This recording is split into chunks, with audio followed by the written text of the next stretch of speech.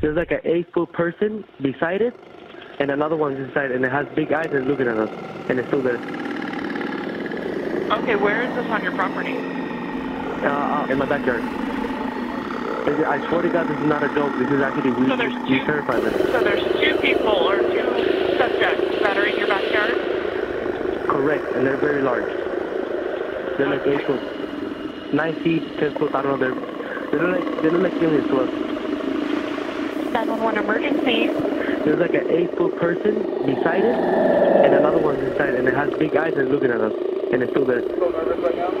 I have butterflies, bro. I really thought a shooting star, and these people say there's aliens in their backyard.